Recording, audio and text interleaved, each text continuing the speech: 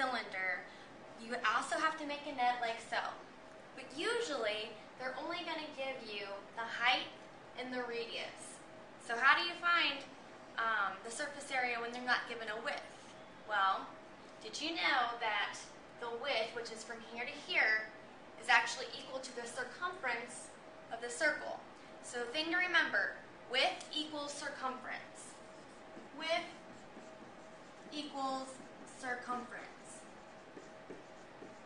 So, again, all I have to do is find the area of all the different shapes, add them together. So if I find the circumference, I can find this missing side. So the circumference of a circle, the formula is 2 times pi times the radius.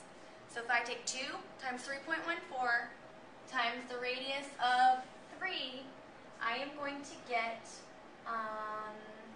25.12.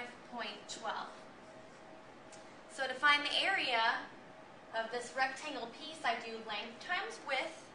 So multiply those together, and I should get 125.6. That's inside the rectangle. Then I need to find the area of the circles.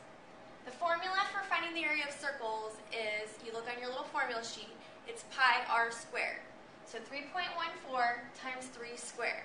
And that will give me a total of 50.24. And that also means that this is 50.24. Add up all the areas, and you've got surface area.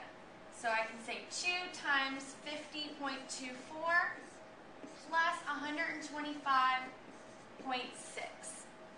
Together, they equal 226.08. And don't forget centimeters squared.